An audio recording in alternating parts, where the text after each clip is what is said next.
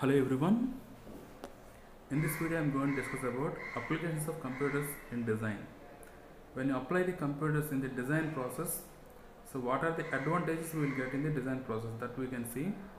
So first one is geometric modeling, then comes the engineering analysis, design review and evaluation, and automated drafting. These are the four main applications you can notice when you apply the computers in the design process. First we will see what is geometrical modeling. So in the design process, the first part is synthesis. Synthesis means the preliminary ideas we will prepare, various rough ideas we will prepare depending on the conceptualization. So while preparing these rough ideas, we use it to prepare the prototypes, physical prototypes.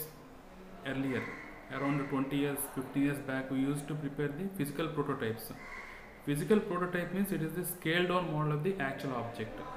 So that used to be take long time and cost effective also while you are preparing the physical model. Instead of preparing the physical model, while you apply the computers in the design phase, using these geometric modeling techniques, you can prepare the virtual prototype. So geometry is nothing but mathematical representation of the object. For example, you want to draw a line inside the computer. Then how the computer draws the line or generates the line is a program will be invoked behind the screen. In that program, for drawing the line equation will be there, and we will send the data to that equation. For example, you want to generate a line means you need to send two coordinate values that is related to starting point and end point. This coordinate data will feed to the computer, and automatically one program will be invoked. In that equation will be there. That equation is nothing but mathematical description. So using that equation and this data, a line will be produced on the computer screen. Similarly for circle, ellipse, whatever may be the object or entity, for each entity a program will be there. In that mathematical description will be there. That means mathematical equation will be there. Circle equation will be there. Ellipse equation will be there.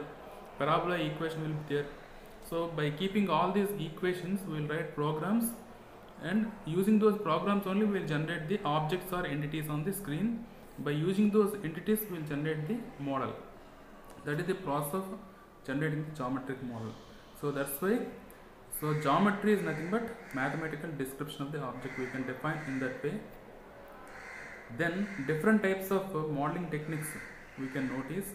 The simple and easy modeling technique is wireframe model.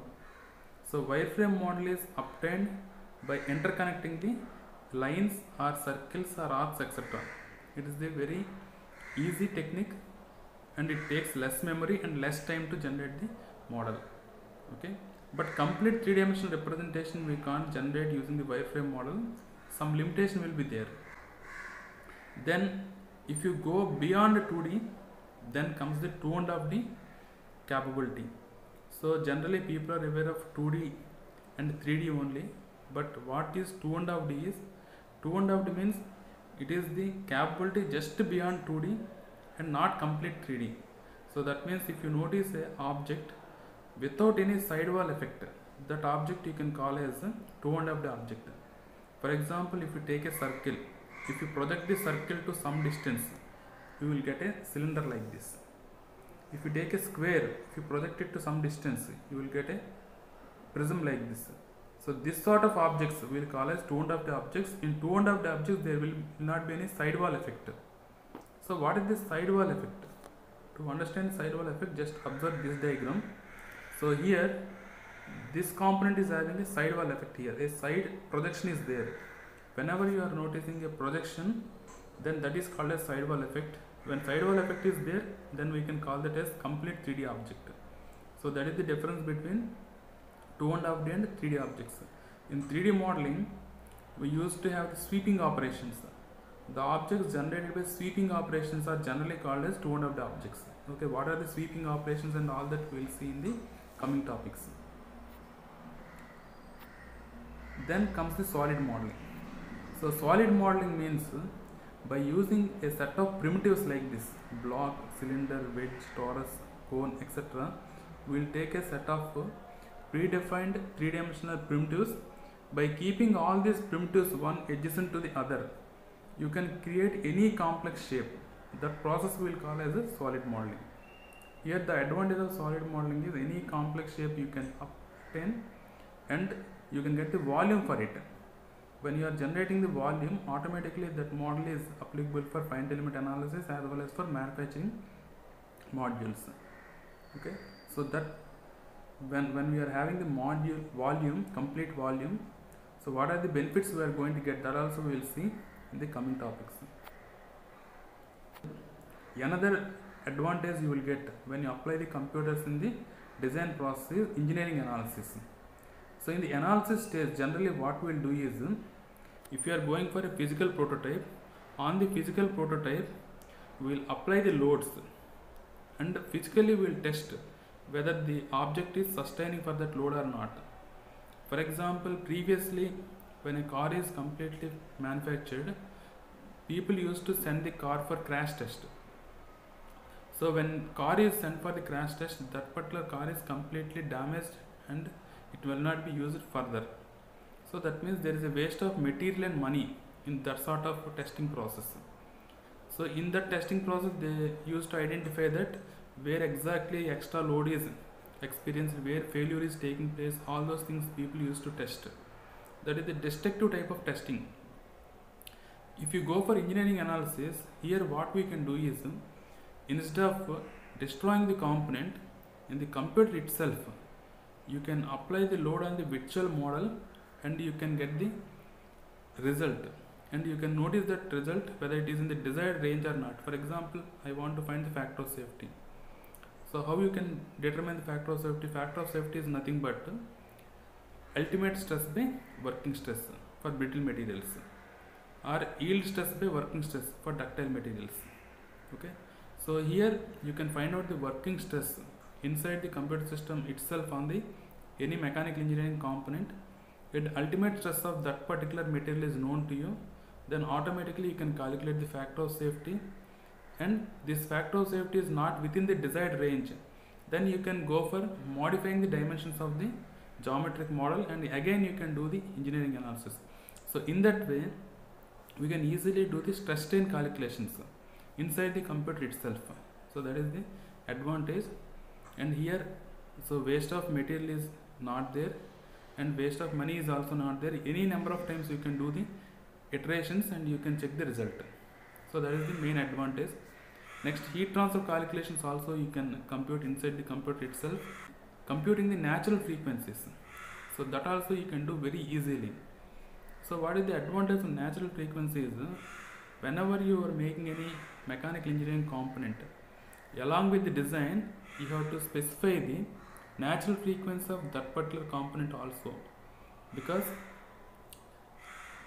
if the component natural frequency is matching with the surrounding system frequency, resonance will occur, and that will lead to the damage of the component without any taking external load. So that means, suppose you are designing a IC engine connecting rod, you kept that in the car. Okay, so next day you are starting the engine, you are not at all driving the car, you are just starting the engine, and immediately without driving the connecting rod is failed. That means what was happened there is, the natural frequency of the connecting rod is matching with the engine frequency, resonance is occurred and component is failed. To avoid this, what you have to do is, you have to clearly give the natural frequency of the connecting rod, and we have to check the frequency of the engine when the engine is running at particular RPM. These two are matching or not, that we have to check. Then only safely you can operate the engine. So that sort of studies also you can easily carry it out using engineering analysis stage here. Then kinematic analysis also we can perform. That means when you give the displacement, what is the velocity? When the object is moving with this velocity, what is the acceleration? All these calculations we can do easily. Mass properties. So finding the mass properties is very, very important in mechanical engineering design process. So here, for complex shapes, finding the center of gravity, moment of inertia is very, very time taking if you go for manual calculation. If you adapt the computer systems, by clicking a button, automatically you can get the center of gravity, moment of inertia, etc. This facility is available in AutoCAD, SolidWorks, in almost all the softwares. So in AutoCAD, these mask properties are called as inquiry commands. In SolidWorks, available in Evaluate tab. Something in this way, different names will be given in different softwares, but finally we can calculate the surface area, weight, volume, center of gravity, moment of inertia, etc. in almost all the softwares. FEM capabilities. So here, if you go for softwares like ANSYS, Nastran, NISA, etc., doing the discretization part is very easy. That means splitting the complex problem into simple small problems is very easy by using the automated meshing capability in these softwares. In the evaluation stage, we can use some techniques like layering. Layering technique means by keeping the exact drawing and finished product, both are in different layers, we can check whether the finished product is matching with the original drawing or not. Here layer definition is something like this. Layer means it is the imaginary transparent sheet placed over the original object. For example, you are using a book like this. Suppose you just notice this book. So here, instead of writing something on this, if I place a transparent sheet here, over the transparent sheet, if I write something, if I don't require that information, I can remove the transparent sheet. Whenever I want, I can place the transparent sheet. Okay, something in that way, whatever transparent sheet we are keeping here, that is the original layer. But inside the computer, whatever transparent sheet we are keeping there, that is called as virtual layer. Okay, so actually it's not available. We are imagining that a layer is there. So you can create any number of layers in the softwares like AutoCAD or SolidWorks, in all these softwares, and you can keep different objects in different layers. Interference checking we can do very easily during the assemblies. So what is the definition of interference? Means when two different components during the assembly are occupying the same space, that is called as interference. So when two parts are properly not inset one into the other, any overlap is there, that can be identified easily during the assembly process, so that we can avoid failure of assemblies during the actual assembly process after the finishing products are arrived into the assembly department, so that we can avoid in the design stage itself. That is called as interference checking. Then simulation of mechanisms through animations. Once the entire mechanism is designed, how it is functioning, that functioning we can check using the animation. So automated drafting means you prepare the model and you give that model to the computer system. The software will create the design for you. The orthograph views, the front view, top view, isometric view, sectional view, everything will be created automatically. So that is called as automated drafting. Okay, so this is achieved by creating the database of the model. Database of the model is nothing but when you are preparing any model inside the computer, the entire information will be saved in a database. For example, you are drawing a line. Automatically line starting point and ending point, that information will be saved in one database. If you are drawing a circle, the circle center point and radius will be saved at one place. That is nothing but database. Okay, something in that way you are preparing the entire drawing, means the entire information will be saved in the form of a table only inside the database. When you are recalling or opening the drawing, the data will be collected from the database and the program will be invoked, and it will generate the object by calling the data from the database. That is the actual process. Okay, so using that data, it can automatically create the drafting part. That means orthographic projections can be generated automatically. Dimensioning can be done automatically. So that is another advantage. No need to bother about what is the size of arrowhead, what is the size of extension line beyond the dimension line. So how to place the extension lines. So all these headaches are not there. What is the text size? Depending on the paper size, automatically it will fix the text size of the drawing. So you don't have to bother about all those things. It will be done automatically by the software itself. So hatching. So doing hatching is very difficult in manual drawing, because Hatching is nothing but 45 degrees inclined lines with uniform gap. So here uniform space, maintaining the uniform space while drawing the inclined lines manually is somewhat typical and difficult for user, and it depends on the skill of the drawing person. So that's why here you can avoid that part, because automatically you can generate the hatchings when section is cut. So automatically sectional views can be generated.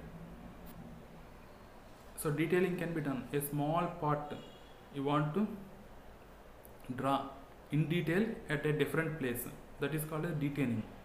So the detailing part can be done easily. So isometric projections, perspective projections, oblique projections, so all these you can generate at a click of a button. So that is the another advantage of automated drafting. Okay, so these are the 4 main advantages you will get when you apply the computers in the design process. That is nothing but applications of computers in the design. First one is geometric modeling, second one is engineering analysis, third one is design review and evaluation, fourth one is automated drafting. Thanks for watching this video. If you like this video, please subscribe to my channel.